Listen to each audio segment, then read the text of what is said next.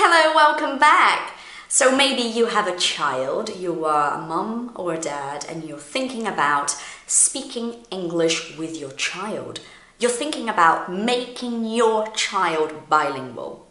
My kids are bilingual, although English is not my first language, so that's really interesting. And today I'm here to tell you a guide that I made up, a little list of 10 sentences that maybe as a parent, as a mum or a dad, you want to say to your kid in English, but you don't know how to say this because it's vocabulary that you don't know. I'm here to help you. Of course, this list is very general. People that want a very personalized service from me normally contact me privately, and then we have a consultancy appointment or meeting to talk about this, okay? So this is a very general guide, but I hope that this could help you, parent, in some way or another to raise your kid in English.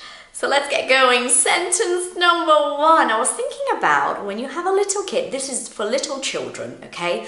For babies and children aged 3 up until 4, I think. My kid is 4. I would say this is suited to 0 until about 4. Yes, you should be speaking to your kid even though your kid is 2 days old, okay? All right, sentence number 1, it's morning, right? And you want to go get your kid. You want to say good morning. So in English you say, rise and shine. Rise and shine, little one.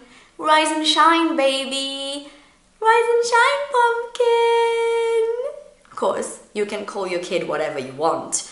But little one is a very sweet way to call a baby or a little child in English, okay? Rise and shine. Sentence number 2.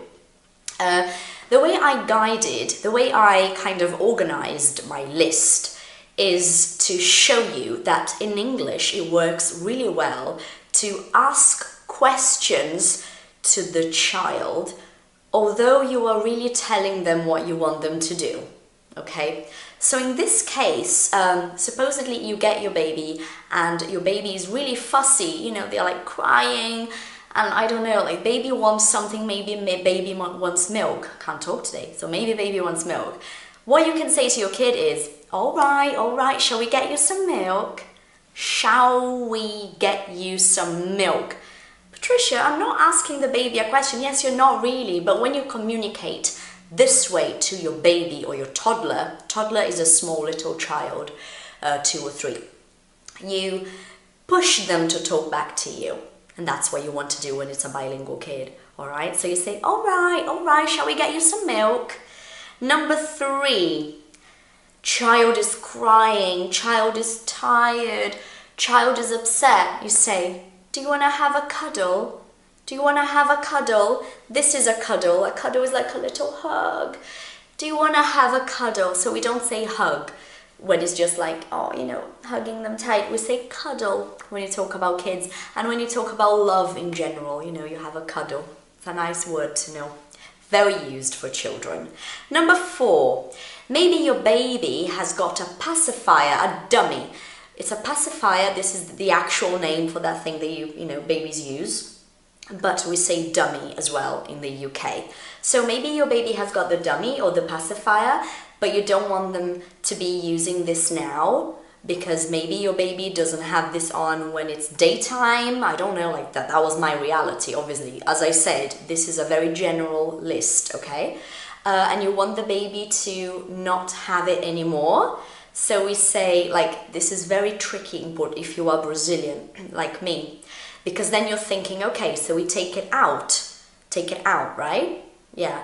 But it's a bit weird in English. We don't say it like that. So it's better if we say, okay, let's lose the dummy now. Let's lose the dummy now. Not lose like, where is the dummy? Oh my God, I lost the dummy. Ah! No, just lose, not have it anymore. Let's lose the dummy now. It's so nice, isn't it? I bet you didn't know that that's how you're supposed to say it. You didn't know that, did you? Leave a comment down below. You had no idea about that. I know you didn't. Number 5. When you talk about yourself, if you are a mother, okay, I'm talking to moms now because I'm a mom, and because it was Mother's Day in Brazil last Sunday, so if you're a mom, you can call yourself mummy or mum, obviously, but mum is not so used for babies, because mom is more like when they are a little bit older, you know, like children, like older children. Or you can call yourself mama. So, talking in the third person, I don't know if you want to do that. I personally didn't really do that. Sometimes I do it, sometimes I talk about myself in the third person with my kids, but it's not often. This is not my approach, but a lot of moms like to do that. So, it's time for your baby to go for a little sleep, for your child to go for a little sleep. You know, sometimes babies, most of the time, hopefully, babies and toddlers sleep for a short time during the day. That's called a nap.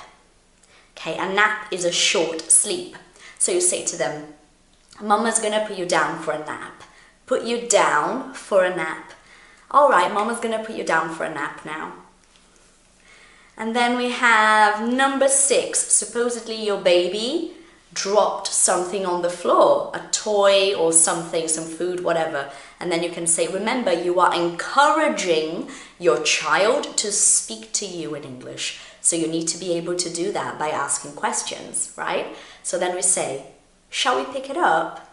Shall we pick it up? You're not really talking about you and the baby. You're not really talking we, literally we. It's just a way of expressing yourself in English. It's super, absolutely fluent. So I think this video is going to be very useful to a lot of people, not just moms and dads. Shall we pick it up? Okay, shall we pick it up? All right, shall we pick it up now? Yeah, babies are very challenging, guys. Number 7, baby's crying, but you're cooking. Oh my God, you can't stop now. You're in the middle of making rice or a soup or something. So you just say, Mama's gonna be with you in a minute. Mama's gonna be with you in a minute. Or I'm gonna be with you in a minute. All right, I'm coming. Gonna be with you in a minute. Reassuring, that's very important for kids. Number 8, your child is not listening, but you need your child to listen to you. You're the parent, right? So then you go down to the child's level and you say, I need you to listen to mommy. I need you to listen to mommy. Because listening, it's like, a lot of people ask me this question, how do I say this verb here in Portuguese? How do I say this in English to my kid? It's not very nice to say this verb in English. It sounds very strange. So we say listen. All right, listen to me. Listen to mommy now, please. Okay, it's important to know this one as a parent. Number 9, it's time for bed. Again, you're going to ask a question. Shall we get you ready for bed? Shall we get you ready for bed now? Shall we? Yeah? And then you encourage your child by saying, maybe the baby or the toddler will just nod and go. And then you say, yes, mummy. Yes, mummy. Yes, please, mummy. Or sure, mummy. So you are encouraging the kid to talk back at you. When you talk about bilingualism, there are so many complicated things about this, because sometimes the kids are very reluctant to actually speaking. They don't want to speak. So you have to encourage this in lots of different ways, okay? And number 10, when you finally put them to bed, it's time to sleep. In English we say, night night, sleep tight, don't let the bed bugs bite. Night night, sleep tight, don't let the bed bugs bite, see you in the morning.